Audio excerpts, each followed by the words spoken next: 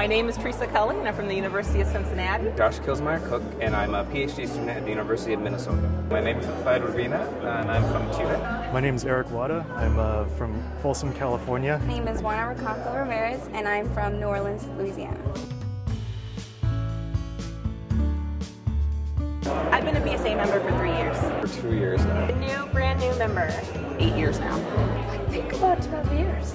About 20, 25 years. Since 1976. 37 years. I call myself a botanist. Population geneticist and evolutionary ecologist. I call myself a plant ecologist. So I'm a botanist, and I study ferns primarily. Plant physiological ecology. Fungal ecologist. I call myself a plant systematist. I am a botanist. That's what I tell people. As a person who teaches botany, coming to the conference keeps me current. Botany is really awesome because it's got a diversity of people from all over the world. Getting to meet new colleagues and graduate students who are here. I go to talks that remind me of why I am doing what I do. Learn new things about plants that you didn't know before.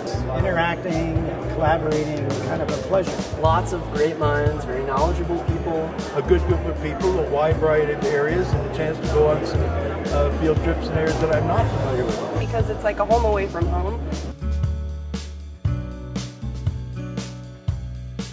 See that there's so much more to botany than I thought there was. I get to do field work in some pretty amazing places. I get to do research, which is essentially solving puzzles. Plants are incredibly cool, showing other people what we've worked so hard to accomplish in our lab. Every time that I go outside to do field work, I learn something new. Discovery and being able to sort of design my own experiments. The closer you look, the more cool stuff you find. It's like exploring a whole new world.